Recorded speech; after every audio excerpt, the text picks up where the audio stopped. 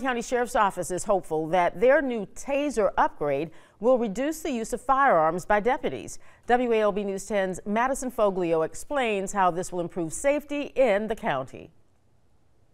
Back up, back up. Get on the ground, Strike and move. Threat. Not only is safety top of mind for deputies on the front lines, but efficiency too. And that's exactly what they're getting with the new Taser 10. Threat.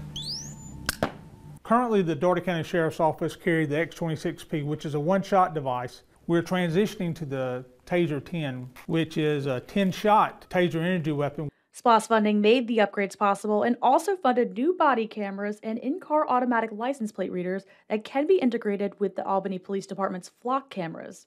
These upgrades give deputies other options besides using a firearm to de-escalate situations.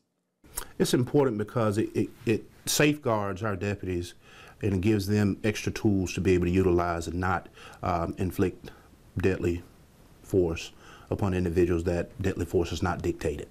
These three pieces of equipment work in sync with each other while the deputy is on duty and creates levels of accountability.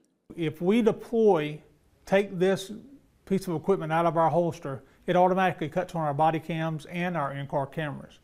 And it also cuts on any body cam in a 30-foot radius. It's an ease of mind of the situation, knowing that everything going on at one time, that things are being recorded, that you have updated equipment that's not going to fail. The transition to the Taser 10 will be complete by the end of Tuesday. The body cameras and the in-car ALPR are already being used. Madison Foglio, WALB, your hometown news source.